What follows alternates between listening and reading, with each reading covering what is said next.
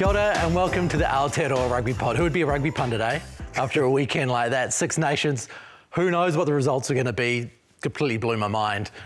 Got it the same in Super Rugby Pacific, all sorts of crazy results, really competitive competitions as of the weekend, seeing some interesting upsets. We're going to break into all of that as the show goes on. We're going to chat about who actually is the best team in the world. When you look at Ireland and South Africa, and then I suppose you've got New Zealand and France as well in there with them. A lot of chat online about that. We'll have a look at Super Rugby, we'll have a look at Opiki, we'll have a look at your comments and questions, and of course the tipping comp, where if you win our competition, you get a chance to come on the show as well. So before we get into the show, let's intro the guys. As ever, James Parsons. Who would be a tipster, eh? Oh, it was a tough weekend. I was about to hang up the rifle and say, I don't think I could come in on Monday. Not many I picked, that's for sure. Got the power, though. At Bryn Hall, tipping the Crusaders is a dangerous deal these days. You don't want to go 0-16 this year. Oh, I don't. So, yeah, it was, man, I think I had two picks. I think you guys all were the same as well. I think didn't get anything right. So, but it's great for the competition. I think rugby's back definitely in terms of the competitiveness of the competition. So, yeah, no good for if you're a Crusader fan, but great for the competition as well, though. Absolutely outstanding. Well, they've had a good run, those fans. Yeah. Let's be honest. Yeah. They paid their dues. Like, it's time for the fish to stop biting, right? God, I'm sure they'll come back. They'll be there or thereabouts at the pointy end. Now, one of the big conversations we've seen online through the week, especially in the context of England beating Ireland, is who is the best team in the world. South African fans love to debate it. Irish fans love to debate it. We headed into the game on the weekend where Irish pundits were saying anything from Simon Zebo saying 35 plus against England at Twickenham to we had another pundit, who was it, Jamie Heaslip, saying that this Ireland team is compared to the momentum of the Carter and McCaw All Blacks who won 2 World Cups. We've heard all sorts of wonderful things, and then the Springboks are biting back saying, well, you haven't won a World Cup. I think Robbie Fleck, Victor Matfield, all sorts of former Springboks, Joel Stransky, they're all into it. So let's get into it. The best team in the world. To start off with, let's figure out how you figure that out. Because if it's about consistency, let's say over the last 5 years, that's one thing. Or is it winning the big games when it really matters, and who cares about the rest, which appears to be the South African mentality? I think it's hard to say who cares about the rest. That's the one hard thing for me, because in New Zealand and as an All Blacks team, the expectation is to win every test. So, but if you look back of our history and our struggles at the World Cup, we were always the most consistent team through that 4-year period, but couldn't get over that hurdle. So I genuinely do believe, for two reasons, I still think South Africa are the best team in the world, because one, you're only as good as your last game, and that was a World Cup final win, and they haven't had an opportunity to present themselves. So I don't think they can go back. You know, when it mattered, they stand up. And yes, their winning percentage, you know, through that 4-year cycle is lower than most, but they also do probably test out their squads a lot more than other nations, depending on if players are in Japan or France or whatever. So they do use a number of players. And I mean, that could be a positive thing in terms of building that depth for the main events. But Ireland are, as the All Blacks used to be, the most consistent currently in between that, you know, I suppose that time between World Cups. So, Bryn, if you look at the stats, Ireland since 2020 have won 79%, France have won 78%, South Africa 69%, and New Zealand 72% over that period since 2020. You know, try to keep it relatively recent. Ireland have won their last 3 games against the Springboks, including a World Cup win. Where do you stand on this? Well, I think, yeah, if you want to look at the stats, 79% and Ireland having the wool over South Africa, but like we've talked about, the World Cup, whoever's the winner of the World Cup is the best team in the world. I'm sorry. You know, there's consistency in everything, and there's been times in New Zealand where we were the best team consistently for a long period of time, but not been able to get the World Cup wins. But, you know, I think for me, South Africa have gone back to back. Yes, they don't get it right. Some parts in that 4-year cycle, they rotate or they don't get the results of winning the Rugby Championship or anything like that. But when it comes to push and shove, they're the defending and 2-time champions in the last eight years. So for me, it's the South Africans. But if you're going to go on percentages and around in between the World Cups, we've talked around a lot with Ireland, how consistent they are, and the brand of footy that they have played has been world leading. But coming to the big events, they haven't got the job done. So I'd go South Africa. I think if you ask any player, they'll take a World Cup. It'd be interesting, you know, potentially to ask, you know, Goldie or someone that's here at Sky that would have they taken the 95 World Cup win and, you know, lost a few tests in between that 4-year cycle. I think most people would take that World Cup win. Yeah, you'd like to think so. I mean, that tour in South Africa where they finally won, yeah, 96. I mean, that was pretty big historically, and in comparison to a World Cup, probably harder to win, you could probably argue, but yeah. And it meant a hell of a lot because it was the year after they obviously lost that final. So, yeah, I still think, I think everyone would want to win a World Cup, and maybe 79% is not that high, though, when you think about it. When the All Blacks were dominating that 4-year period, they were definitely 85, 86% in terms of that winning percentage. So I was quite surprised, but I actually like that stat purely because it shows how tight international rugby is, and that, as you mentioned before, that unpredictability of result is what engages fans a lot more. Well, and heading into this particular game, the idea was that the Irish results are actually predictable. They were scoring 30 plus, they were winning everything. They were going to England, who apparently can't attack, were focusing on a rush defence that they couldn't get right, Britain. And then, hey presto, England turn up. And, I mean, Ireland pushed them hard, but they won it. Well, I think that comes back to the competitiveness of that Six Nations at the moment. I think it's the world-leading competition in terms of international rugby. You look at Italy over Scotland. You know, we talked around Scotland obviously trying to get that win, but, you know, Italy showed that their growth in the last probably, not just before the World Cup, but the new coaching regime that's come in has given them a belief. So, yeah, I just think at this time, when it comes to international rugby, there's just so many teams on their day that can win. And you look at England on the weekend, we'll go more around the Six Nations, but yeah, it's a great time for international rugby. A lot of teams are really competitive, and hopefully it continues for the next couple of years. Less is more. Less is more. Don't practice attack. Yeah. And then it comes to life. Are you quoting yourself? Yeah, I am. I'm just doing a humble brag. But it's not very humble, is it? But, I mean, their attack came to life. And there are some key stats that Ireland, lost. You know, England really matched, if in some instances dominated the collision area, which just hasn't been the case for this Irish team in the Six Nations. When they beat France, they dominated France. They held them to sort of 32% gain line in that carry stat, whereas England had 50%. So 1 out of 2 carries you're getting across the gain line is pretty efficient against that Irish D. So that was a big point, and that doesn't allow you to sort of set and put that line speed pressure on and force those skills. And I thought England really looked to play. Probably the only time I would have liked them to play a little bit more was, I don't know if you remember, but when there was the advantage and Ford took the pot drop goal. I don't understand why they've got such a great skill set in the air, like a little crossfield kick or a dink in behind. I just don't know why the drop goal, yes, at the last play, definitely take that, Marcus Smith, but I would like them to just sort of stretch themselves when it is that advantage to try and score some tries. Because they're so comfortable going in threes, but they scored tries and they won test matches. So they've definitely shown they can do it. I think a lot of their shape was actually really good in terms of playing really flat. Ford was flat to the line. He had 3 or 4 outside him and been able to pick runners when they were going forward. And then I thought, you know, Alex Mitchell, in terms of their speed of ball, being able to then play on top of teams was a lot more. And I think obviously their fullback and wingers, I think, you know, they brought a bit of flair and X factor in terms of their ability to beat defenders one-on-one and get over their advantage line. So, yeah, look, I was thoroughly impressed. I know we talked around their defence, and I think it's going to take a bit of time. There were there were times in that game when you look at James Lowe's second try, then when Slade comes out of that line, just trying to obviously bring that line speed pressure, but it is going to take a bit of time. But I did see a massive shift in terms of their defence. They were coming in very, very hard, very similar to the South Africans, and I think in time you'd have to think if they're going to continue that, it's going to get a lot harder to be able to try and beat them defensively. But Jim, there was one thing that I was surprised around there. I think knowing and with how the Irish, they adapt on the run, they didn't use their attacking kicking game. You know, Crowley and co didn't look to try and get to that space where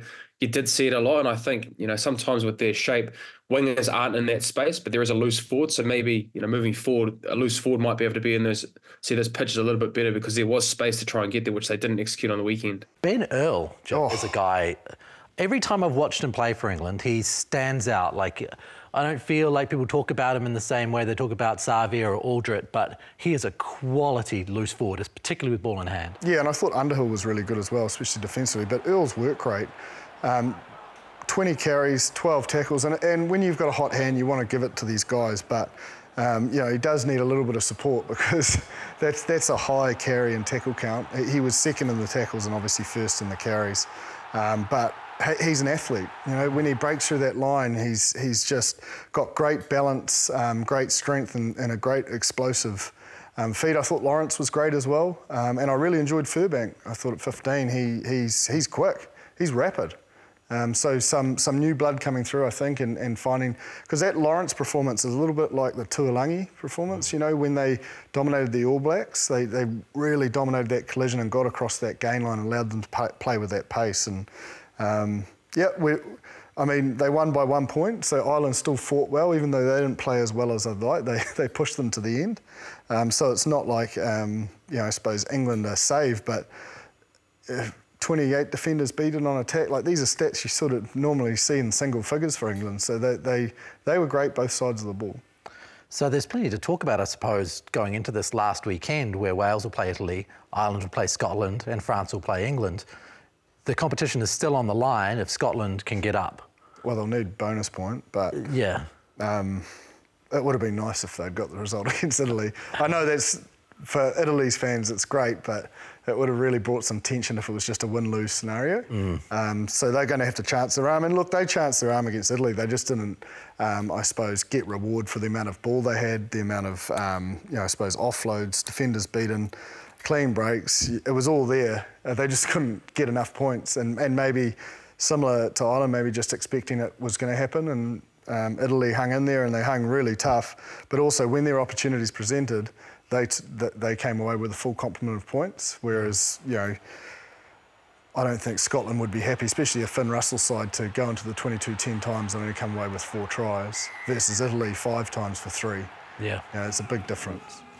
Bruno, I feel like every time we talk Scotland up, they disappoint us the week after. Yeah. Like, it is year on year on year. It is just the way they've got so much potential.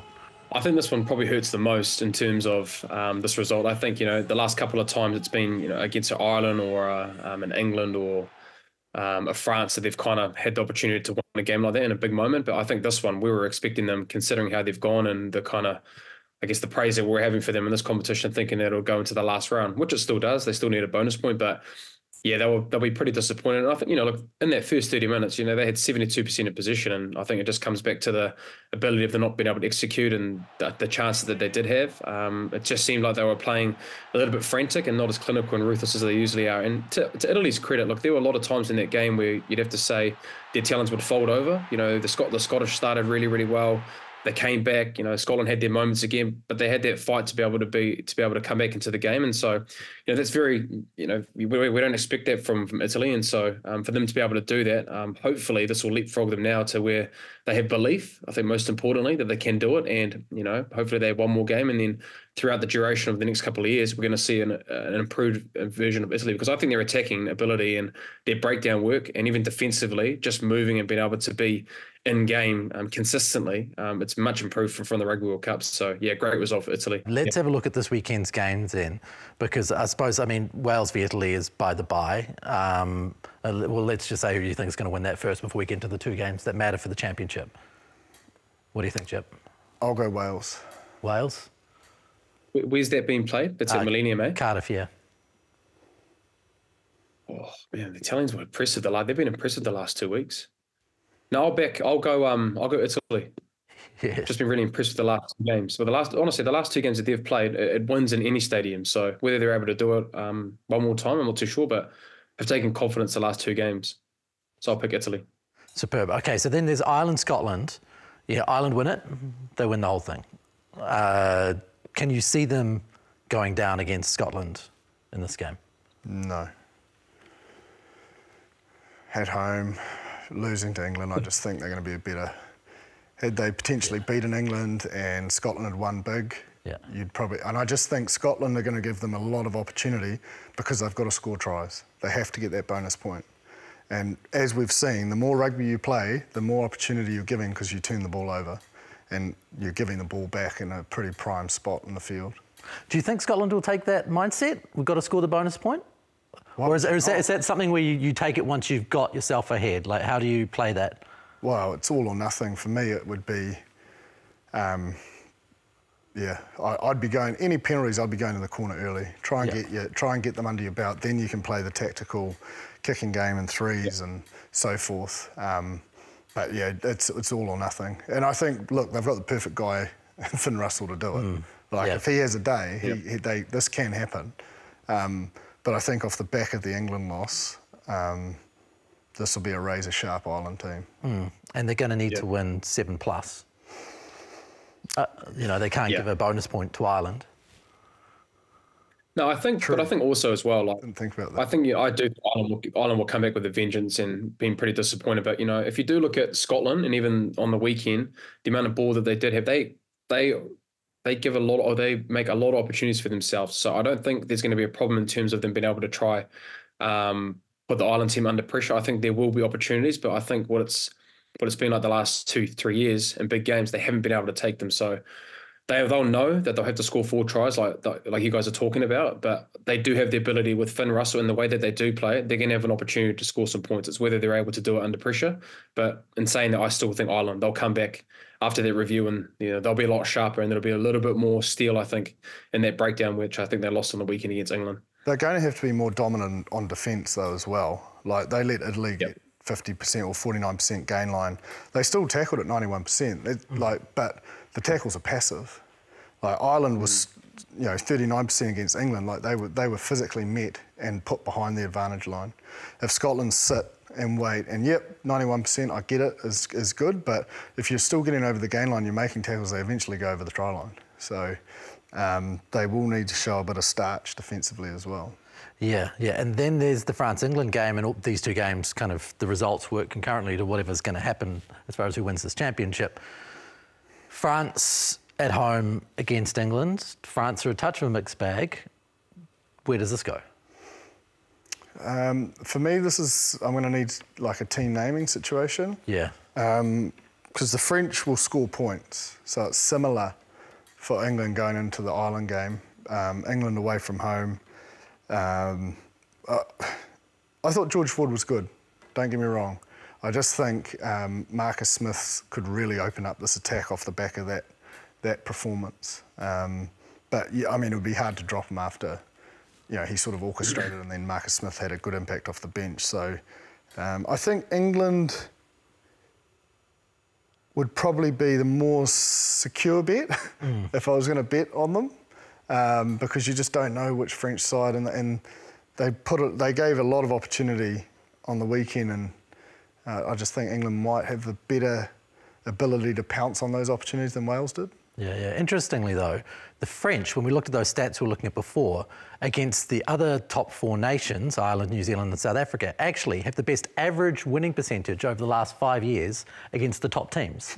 Better than Ireland, better than New Zealand, better than South Africa. They are missing 2 critical ingredients. Yeah, that's true. That's true. There's no doubt about that. So, Bryn, where do you see this going, France v England? Yeah, it's hard because I think, obviously if it's with Dupont and Intermac, then I think that's an easy call for the French, especially being at home. But I think with the way that England are playing and especially how they did on the weekend, if they can replicate that, and they'll have a little bit more time to try and get that line speed defense and get those connections, which I think is going to be pretty important against the French. They can score from anywhere, whether it's off counter-attack or just in general the way with the offload game is. So I think the physicality and the breakdown, which they were able to do against the Irish and stop them and being able to, I guess, force passes under pressure is going to be really important against the French. And I think they can marry up both games. They can have that attacking game, and then if they feel they need to go into that kind of suffocating kicking game and effort areas, then they can go into that as well. But what I do love about the English team is their intent. And everything they do has a great mindset, and it's 100% all the time. So when you've got a team that has that intent and mindset consistently, good things tend to happen. So I'll go the English to get the result against the French on the weekend. Well, that's what we're looking at for the Six Nations. Let's move on to Super Rugby. The Chiefs against the Reds. Amazing result. The Reds were very good against the Hurricanes the week before. They are a very strong side and they appear to be on the up under Les Kiss. But I don't think people saw this win over the Chiefs quite coming, 25-19. Why did you like the Reds? Well, they played to their strengths, didn't they? And I think they defended at world-class levels, you know, 5 penalties, 91% tackle, and it was about pretty much 50-50% possession. So they really matched the Chiefs' attack. I'm not sure, and it's nothing on Joshuani, but I felt like when Sean moved back to fullback, their attack mojo, you know, he just has that extra bit of pace and found the way, because the Chiefs still got 14 clean breaks. They did get across the gain line a lot of the time, but the scrambled D and the desperation of this Queensland side put in that maul into context. Like, they have very, very good forward pack. Like, that maul's, it's almost like the Brumbies. Remember when Pocock was scoring about 5 tries a game? It seems to be pretty hard to stop. So they've got some assets there, and I think they're probably only going to get better and better. You know, Les Kiss's touches are only going to get better and better on this squad, and a lot of belief. You can see how much it means to them as well, how much they celebrated. So for Bryn and I, we obviously picked top 5 being New Zealand sides, but I think that's been thrown on its head dramatically. Even the Tars probably will feel that Highlanders game got away on them, and these Aussie teams are really, you know, stepping up. They are. Yeah. And what could the Chiefs have done better to have been closer into that game and taken it out? You know, they had a lot of mistakes in that game. I think they had in the first half, the first 40 minutes, they had, you know, 10 turnovers and 7 handling errors. You know, so they weren't being able to be as ruthless as they were in the past 2 games. And I think defensively the Reds did really, really well. I think, you know, the phase play shift, the way that I've talked about with the Chiefs, you know, they ask a lot of questions, but I think connections wise, I think on the edge with their centres and their wingers and everybody being on the same page, even though the Chiefs weren't able to score because I think their own execution errors probably cost them, but, you know, in a lot of that time, they defended really, really well. And I thought, you know, the likes of, you know, McDermott, I thought Harry Wilson was energetic and at his best self, and I think being able to win that contact area with Udu as well. I think they've got a hard-nosed forward pack. I know Morgan Tiranuri talked around their forward pack probably being the weakest in the Australian competition, but I think, man, you look at the forward pack, man, they get through their work. Comes to line out more, they've got a very strong set piece. They get into that 22-metre zone, but they're not afraid to go long phases, both defensively and on attacking-wise with their forward pack. So, look, I think the Reds, you know, they will be pretty proud of that performance. And I think, you know, it's honestly, I wasn't expecting after 3 rounds these Australian teams to be where they are right now. So, yeah, it's really good for the competition, I believe, and especially the Chiefs, who we thought were going to be unbeatable for this weekend alone. You know, so you mentioned that phase play. It felt like sometimes Josh and Damien were both at first receiver, and it's like, you know, they've got so used to Sean just playing his fullback role and it's Damien's ship. And I just felt at times Damien was actually the second pivot out the back a lot of the time. Yeah. And whether that confusion of having that dual playmaker role just didn't quite suit the way their mojo had been and the way they were playing.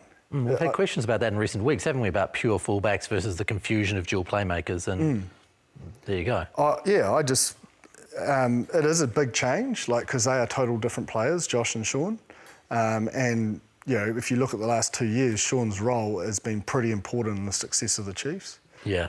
So you'd probably have to... And again, Josh is playing really well. Don't get me wrong. He's killing it. But sometimes, you know, they say styles make fights, and it seems to be when Sean's at 15, he really does have that injection from the back, and he owns that. He doesn't try to be a first receiver. And sometimes it's just not your night. Like that grubber kick. I mean, I know McLaughlin Phillips is a talent, but that was just the most unfortunate bounce ever. Yeah, it was. For Coombs family. So there are sometimes it's just not your night. And I do think the error count is always high with New Zealand teams when you go to Queensland. Bryn, you'll know this. The humidity, the ball is just like soap. And especially in that first 40, you know, 11 visits into the 22, 2 tries, that's just not Chiefs standard, but it's actually really, really hard to control that ball, and maybe just tried too hard. Even that knock on over the line, I think it was Tupou Vati, you know, just dropping the ball, and it's just that greasy nature. Had they been in Hamilton, it's probably nowhere near as challenging. Yeah. Get those Tony Brown, Byron Keller gloves on. When you ever played with gloves on? No, mate, my dad wouldn't let me. Mikey Harris was a big fan of the gloves. Oh, yeah? Yeah, big fan of the gloves. Well, he played over in Brisbane for a while. Did he play with them when he was there? I don't know. He must have. Well, he always did with Harbour. Yeah. Hell of a setup. I think he even nipped the fingers off. Oh, really? Yeah. Certainly in cricket, I always played with the batting gloves, with the inners with them nipped off. Oh, did you? Yeah, just to release a bit of moisture. Better feel Nice. through the fingertips. Not that it helped me score runs. Yeah. You know, Hey, but you felt good. But I looked good when I went out there with the appropriate equipment on. Yeah. Always. So before we move on, the Reds are a really interesting outfit. You know, if they get a win this weekend, and let's say that the Crusaders get up for their first win and beat the Canes, the Reds could well be on top of the table. And I don't think anyone saw that coming. We caught up in the pre-season with Reds captain Tate McDermott to ask him a little bit about what they're trying to achieve as a side under Les Kiss.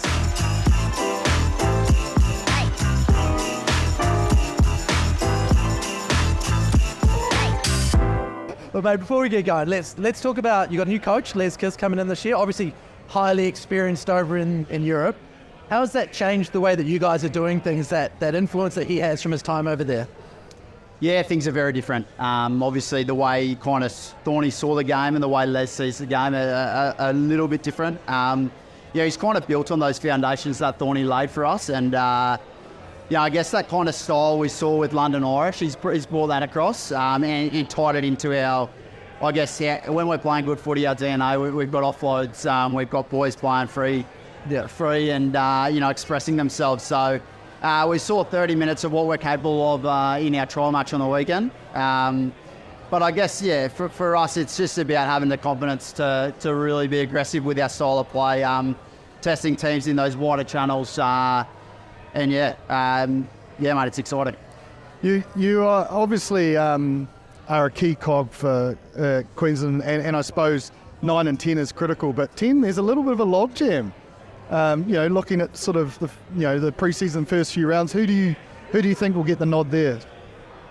Yeah, I mean, you've got the experience of James O'Connor, and then you've got 3 young fellas nipping at his heels. So I think Harry McLaughlin-Phillips is in a really good place at the moment. He's positioned himself well with a couple of good performances. But then you've also got guys like Tommy Liner, a world-class goal kicker, a great boot, and Lawson, who's a great communicator. So we're lucky we've got those guys there. We've got depth in that jersey, and it'll be interesting. I think Harry is the front runner, but we'll see how we go. We obviously know a lot about O'Connor, and I suppose a little bit about Liner, but Harry, what is his strength? Is he flat to the line, or is he a tactical kicker?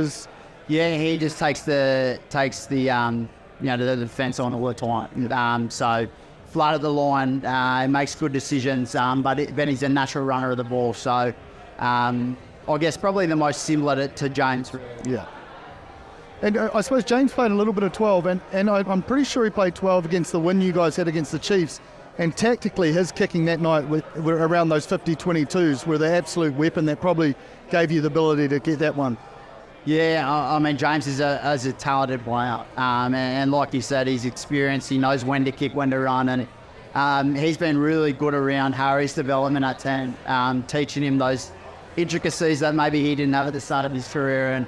And it's great to see him giving back to Harry. And it's only going to be good for our team. If there's one person in your squad that he's got a man crush on, it's Fraser McWright. Oh, yeah. Can you tell us that he's not perfect? Is there something about Fraser McWright that isn't perfect? There's a bit, I don't know if I can say much. I like him even more now. He ticks all the boxes. He is exceptional, and what I refer to him is he's almost a young Michael Hooper in terms of his game style. He's got the ability to impact a game on attack, ability to do it at the breakdown defensively, and he's a leader by the sounds, not only on the field but off it. Well, in all areas. Yeah, in all areas. But I think Fraser, he's brilliant, mate. He's one of those players that he's an absolute workhorse, but he always just pops up around the ball. Yeah. He can smell those opportunities before they've even happened. So he's got that rugby brain that I guess you're saying Michael Hooper had it. And he's probably, to be fair, he's probably modelled his game off Michael Hooper, given how good Hoops was. He's a leader in defence, attack, and he's a crucial cog in our wheel. Now, we're talking with all of the teams a run a straight challenge. Who is the person you'd least like to run a straight at? But we thought for a halfback we might switch it up. Who is the person you back yourself running it straight at in Super Rugby? Probably Darcy Swain from the Brumbies. Oh, really? I love that. You might end up in a coffin. Yeah, he's obviously pretty popular in New Zealand as well. Yeah, no, he's highly loved over here. The fan club's over in the corner there waiting. I call good halfbacks. They're short of a jam. Cocky Aussie halfbacks, eh? Running at big bruising forwards and thinking they'll get away with it. Bryn, you and Artie? No, not me, mate. Not me. He won't be doing that. Now, one of the most interesting things what's come up from the last week is Kevin Malloy, the Super Rugby chair, talking about opening up player movement within Super Rugby. His hypothetical was Artie Savia maybe playing over in Australia and how that'll affect the landscape of the competition. Probably make it look like other sports competitions in the world rather than being so inwardly focused within each nation, considering the All Blacks policies for selections, etc. That's why it's gone that way. We also had an email, and we appreciate your emails. Please email us at Aotearoa Rugby Pod at sky.co.nz from Winston Stowers. He also sent a very similar message the week before on YouTube. So Winston, glad we can finally get to your question. We keep talking about stronger and stronger Australia teams. What do you think if New Zealand Rugby expanded the selection for ABs into the whole competition, allowing for some of our players to get time starting in Oz, who might have been on the bench here, allowing more options for us across the board as New Zealand? Marquee players within a salary cap similar to the NFL could make the competition interesting and would allow us to see new combinations across the board. Bryn, what do you think of that as a concept? Is it something that this competition needs? Just a clear no for me. I don't think it does. I think when this was first talked about, it's because obviously the competition of the Australians and the Super Rugby Pacific weren't up to par. But I think with how you have to think the direction now with, we talked around the Reds and even the Waratahs and, the teams performing now, I don't think it should be opened. I think, I think it's quite cheeky on the Australian side to try and bring in some New Zealand players that are obviously playing at a high level and obviously are within the All Blacks environment. But no, I just think there's too many things that shouldn't be done, and I think that's one of them. Them not, getting the best New Zealand talent going to Australia and trying to help them out. Heart says no, because depth is with even Moana Pacifica coming in, the talent pool depth has shrunk. You've got MLR taking, I suppose that sort of replacement player pool, but in saying that, unlocking the Australian market in terms of engagement much bigger. And the opportunity to grow the competition, something like this potentially could be the key to doing that and getting, I suppose, Australian fans back engaged into Super Rugby. So I think it would have to be marquees. I would be disappointing to see players that may be on the bench going over, because I think we've seen that with the Rebels and the Force, and it hasn't worked. Chase Tiatir, yeah, and it's not going to do the job what I think Kevin Malloy is hinting at, and that would be eyes on our game. So those marquee opportunities, potentially, but selfishly, no. I'd be devastated to say Rico signed for the Waratahs and left the Blues as a Blues fan. Yeah. It would cut me. And saying that, we're more than happy to see Pablo Matera come and play for the Crusaders. It is, we like it the other way. Bryn, Not necessarily. Sometimes I feel like that's taking an opportunity for someone that's been around. Yeah. So I'm not quite sold on that. You're not 100% on that. No. Only in the sense that there is absolutely no one, and there's, it's too early to just throw someone in sink or swim. Get that. Totally understand that. But trying to keep our talent and keeping every spot available. But again, that brings eyes to the game. So I'm sitting on the fence here, which is very rare, because on one side I want us to win and I want a New Zealand team to win every time. But I understand we've got to change something to get our game. And you look at the weekend, rugby's back, I genuinely believe that. I was in shock, and, you start reading deeper into the games and how other people saw it, and, it's not just there it goes again. Yeah, you'd love a bit of Fraser McWright in the Blues. Oh, I would. How good is he, man?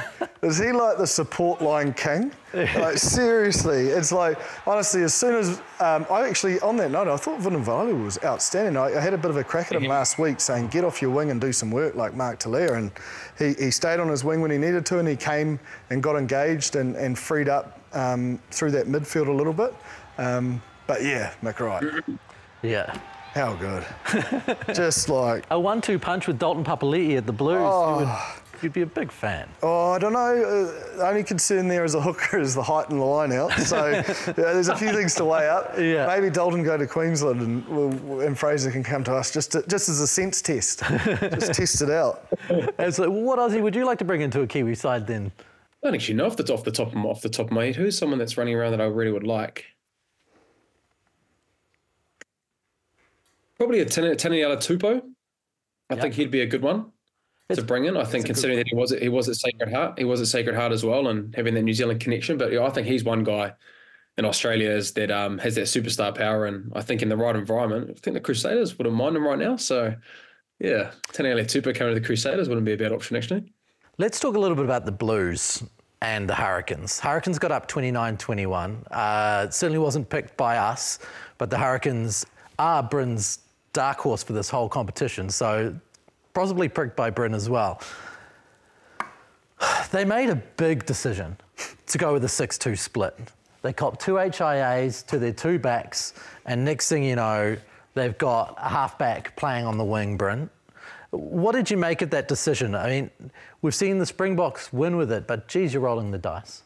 Oh, well, that's it, isn't it? If you have a 6-2 split or a 7-1 split, as coaches, you just don't bank on them getting injured. And the fact that it happened in the first 15 minutes, and you had a 9 playing on the wing, not just more so on the attacking side. It's obviously there's a lot of things that go with being on the attack, but the defensive side, you look at the ability of them being able to score a couple of times at Funaki and fullback. Who was the reserve fullback? Chipper, what's his name? Forbes.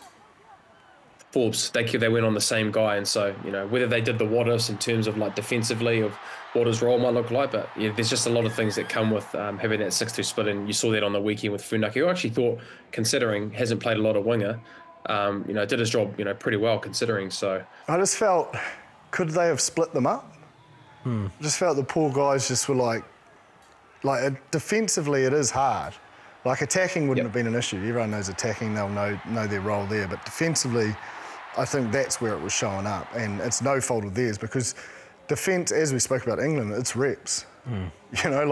And sometimes they both jammed on the same player, and then one held off and one shot, and the Hurricanes were too good. They just kept going there. They knew that that's where they could test them, and they got the full reward, and a little bit of freakishness from Naholo. Yeah. Just on there, like an example of that, Jip, with the winger, we talked about it before we came on air around, with the winger, Mark Talia defends in that first channel right next to the line out more, and it's been able to just, why would you not put Funaki in and around that area, which is, it's very similar for a 9 to slip in just outside the ruck, outside the maul, and then have Mark Talia play both sides of the wings and trying to help out in that terms, especially when it comes to, line out strikes close to the line where that 13 winger zone and 15, it's really hard to defend. Massively. And it's that kick space as well. Yeah. I just think maybe, it's so unfortunate. And look, I still think they fought well to be in it, but it almost felt when that happened, the Hurricanes grew an arm and a leg, and there was some brilliance though as well. Like Kenny Naholo's performance was pretty. He could beat a man. Yeah. He's just getting better and better, and between him and Tavatawa Nawai, proving to be 2 of the hardest men to stop, and Sevu Reece as well. Yeah. I thought Sevu was outstanding. And Ravu Tamanda. Yeah. He wins. Yeah. He wins actually. He's so good. He is so good. Man. So is that incredible. What's your top 5 look like? Top 5 players who are impossible to tackle? Look, Tavatawa Nawai's in there, and Naholo. I reckon Parisi's pretty. When he's great fit, game on the weekend. When he's fit, he's an explosive athlete. He would leave someone like me at sea. Who else is Cam Roygaard's proving hard to put down, just to get a mention for my boy Cam. I don't know. What do you think, Bryn? I reckon it would be Tomata. Yeah. That guy, you can't stop. Yeah. He's so fast and so explosive. And you look at that try that he scored on the weekend, like, he had no right to score that.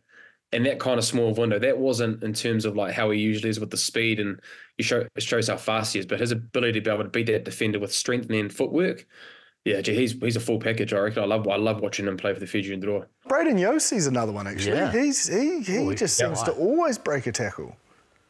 Yep, he's very, very strong. And we're obviously talking about other stuff, but man, how good was Ruben Love as well on the weekend? Geez, we talked around it a little bit earlier around the fullbacks, and with Will Jordan being injured, I think he is just growing so much in the past couple of weeks. I think his distribution jib under pressure, I think, that's a big part in terms of how the attacking game is at the moment, especially trying to get that ball to the whip. I think arguably you'd have to say in the first 3 weeks of the competition, he'd be the best guy to get that ball away under pressure. And I think he had 3 try assists on the weekend, and we know his attacking ability, but I think as a run, pass, kick, and even defensively, man, he's having a hell of a start to this year. I tell you what, I did some work on the weekend with Goldie, and he's a big Ruben Love fan. Is he? Like he's a hard man to impress in that back 3 area, and he was saying he reckons he could have been the difference to beating. And he picked the Canes. He said, I think they're the sleeper. They'll beat the Blues. But yeah, I think his ability to get that ball away, and what I like about the Hurricanes as well, similar to the Chiefs when Sean's at 15, they've got clear roles. Like it's Brett Cameron's ship, and you inject when you can. But it's very, very clear that calmness of Brett Cameron is critical to getting their game going. He kicks good goals. Yep. No, he's very good. He's actually a fantastic fit for the X factor that is in and around him. Yeah. Not that he doesn't have the X factor, it's more he just has that calm and composure. And he's another player that he's never inactive. Like, if you watch the good first receivers in behind that forward pod, they're always engaged. I was talking to Aaron Cruden about it at the Rebels Moana Pacifica game, and I was like, my biggest frustration as a forward is if I'm here and you're not active out the back, defence is like, oh, we're just going to tee off on you. Yeah. Because sometimes they're like out here organising this, and he used to pride himself. Aaron said, I prided myself on always being there, and he said to his ball players, he goes, even if you don't, if I don't call it and you think it's on, you put it there, I'll be there. And he was like, I was religious on it. I would always be there. And it creates opportunity, and it gives the player with the ball confidence to make a decision and pull the trigger. I thought it was really interesting. Like he would, and if he wasn't there and it went, he would always, put his hand up, sort of thing. So it was very interesting because Brett Cameron's very similar. He's always engaged. He's always active. So you have to mark him, sort of like Moanga used to do. Moanga would always go out the back outside that forward tip runner. They're always the best 10s because it just makes it so much harder. But also, if a Yossi's there or, a Karifi, or, it gives them or an Almoa to just bloody, go after it and then open up that little pass out the back. Let's switch from the Crusaders, the champions of Super Rugby, through to Aupiki, where Matatu, the champions of Aupiki, are also having a really tough time. Don't know what's happening in Christchurch right now, but it's not going well, Bryn. They lost to the Hurricanes Power. Now, you picked it. 36-29 to the Power. A game with the Power coming in after a fair bit of media coverage during that week, and to put on a performance like that was quite a performance. It was impressive, but, this is the one pick I probably got right. That was, I suppose, ambitious.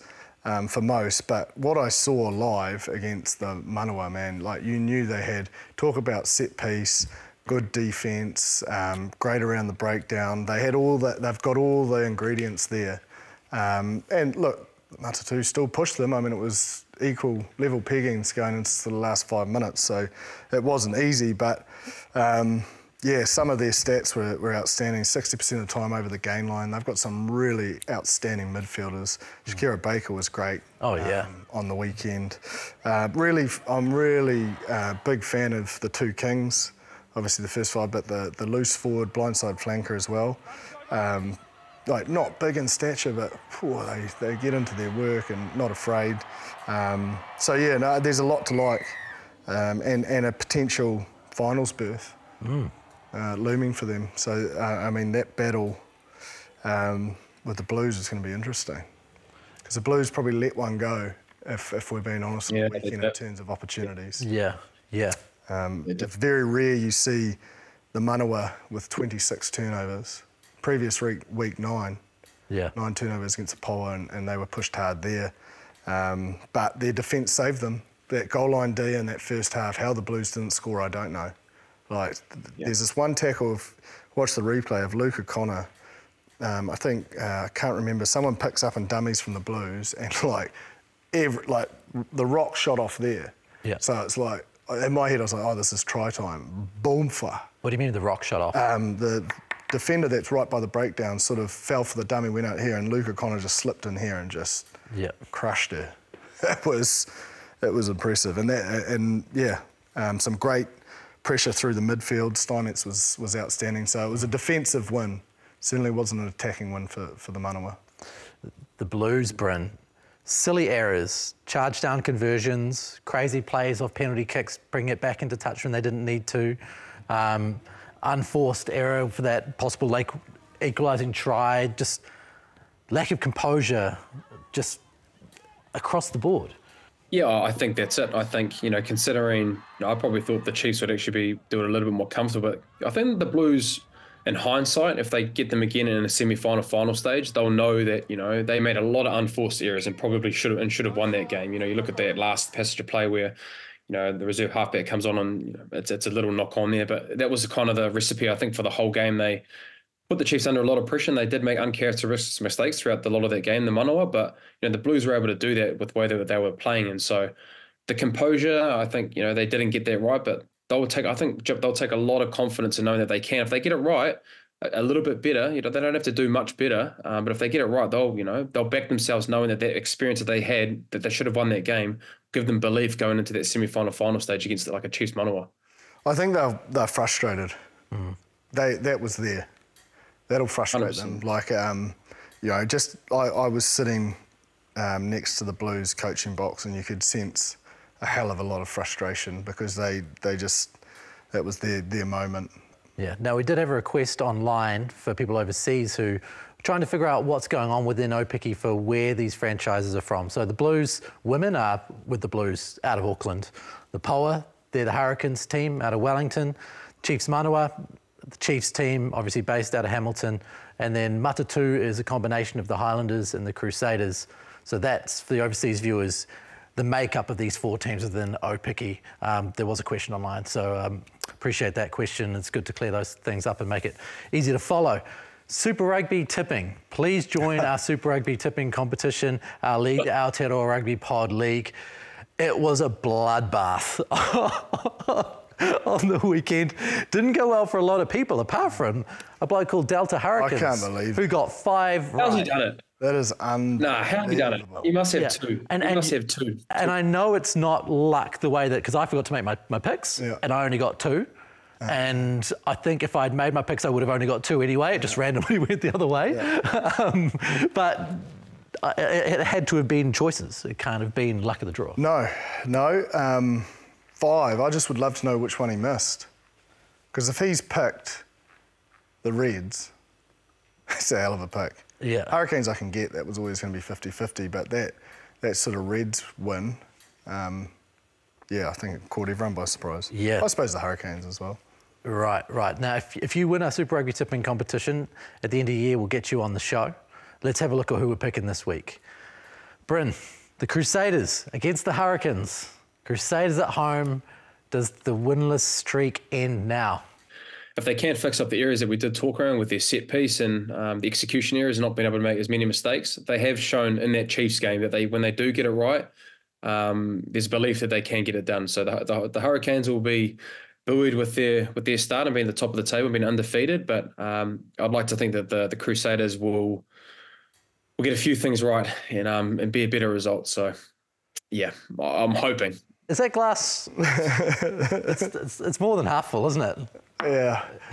Look, I'm going to go to the Canes purely. We didn't touch on it before, but Stephen Pettifetta had 19 carries. That's a high carry count for a first receiver, and that's purely from that rush defence that Corey Jane loves and really gets in that eye line. First receivers push them back where they want, take them out of the game, and it just stems the flow. So if Kemera or Havili is at 10, that'll be the manipulation of that, especially early with potential kicking game, will be crucial if they are to win this. Because that, for me, it was a big defensive win and a big reason why the Canes sort of stunted the flow of the Blues. So I think they'll get it done against the Crusaders. Cool. Rebels against the Reds. Reds all day. Reds. Yeah. How did you have to think about that? Well, the Rebels have got 2 wins, admittedly against 2 pretty average teams, but they are currently sitting in 4th place on the table. They will have to be much, much better to beat the Reds. Yeah, they will do. They will do. Okay, Force against Moana Pacifica.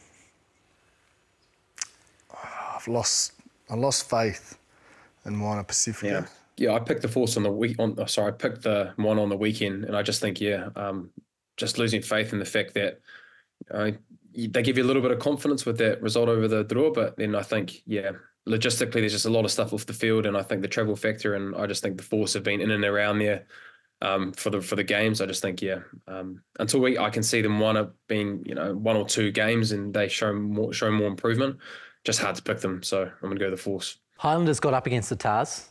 Tars again were relatively impressive. They were very good, statistically as well. Their chances at home against the Brumbies appear to be pretty good. Oh, yeah. I think the Highlands, I don't know what's up with the Brumbies. A little bit like the Crusaders. It's just very uncharacteristic the way they're playing these games. And you look at the team, there's not much shift, not much change. I just don't know. The mojo just is not there. It was the same in pre-season. They just, I don't know. The Brumbies just, and I think travelling to under the roof, you heard the after-match interviews straight away. They're like, we can't wait to get back to under the roof. They just love playing there. So Highlanders, Fubrin? Yeah, I'm going the same. Yeah, I think a great result. Obviously, would have been obviously wanted to have a little bit better in terms of the result, but in terms of the how much they won by. But to get a result in Sydney against the Waratahs, for a team that probably hasn't won a lot in the last 12 to 24 months, it's a great result for them, and I think they'll continue to keep getting better, especially being at home with Patrol, Whakatawa. AJ Whalianga, I think, was awesome when he came on and his injection. So, I think they're making some good inroads for the season with the Highlanders, so I'm going to pick them this week. Okay, so I'm expecting you to go Chiefs v Drua. That's in Hamilton, yeah? Yep. Yeah, if that was in Fiji, I'd pick them. But nah, I don't get it done against it. I'm back. Chiefs for me. Chiefs for you. And the Tars versus the Blues. Blues. This is Blues, but not a straightforward pick. No, not after last week, I don't think. But I do think that bench situation played a lot, and there's more respect to the Canes that, as I said, they shut Stevie down quite well, who's been in good form. So it'll be interesting what the team looks like. Do those players, because they're both key players, do they pass the HIA2 and 3 to allow them to play? If not, it'll be interesting to see the makeup of the teams. It's definitely 50-50, I think, but I'm just being honest, I will pick the Blues. Because you love the Blues. Bryn, you don't... Former Blues player, but not the same love for the Blues. I think we've done this podcast for 5 years now. I don't think Jip's ever gone against the Blues ever in 5 games. But I am open about that. I'm never going to do it. I will be factual, just like I picked the Blues against the Manawa, but I said the Manawa will win. Yeah. But I'm picking the Blues. Have you picked against the All Blacks? No. You haven't? I don't think so. Bryn's picked against the All Blacks. Oh, you have once. Yeah, did you have once? We have. Did I pick? I think we did once in South Africa. Oh, and then they won. And then they won, yeah. Ellis Park. Yeah, so you're never going to do that again. Oh, never. We'll call you the motivator, James Parsons. Oh, I tell you what, I've motivated the Tars. Darren Coleman will be calling me directly if they win this weekend. Good Lord. I'm going Blues. You're going Blues. You're going Blues. Okay, right here. Okay. Well, that's that sorted. Please get on board with our tipping comp at tipping.super.rugby. And hey, if you can beat Delta Hurricanes, who's currently on 15 over the course of 16 weeks, you're going to be a pretty damn good picker, because those picks on the weekend were freakish. Something else. Something else. So thank you very much for joining us once again on the Aotearoa Rugby Pod. We've had lots of questions come in on the email and within the YouTube comment section. Can't get to all of them, but we will try to throw them in as we go within the context of the conversations. We had questions about AI refereeing, questions about identification process in New Zealand when England are taking all these young guys like Ethan Root, and questions about the size of the bench, which I think is one we should get to next week when we've got a little bit of time, because it's a really interesting one from Drew Muir. So we'll get to that as soon as we can. Thank you very much for joining us on the Aotearoa Rugby Pod. You can catch us on all Sky platforms. You can catch us on YouTube. You can catch us on RugbyPass. RugbyPass TV as well from this week onwards. So that's another platform for you to get us on your television. So expanding as much as we can. Thank you very much to James Parsons. Thank you, Ross. Once again, appreciate your time, and to Bryn Hall as well. Thank you, mate. All the best. And he's out. And we're out. Thank you very much for joining us. Mā te wā.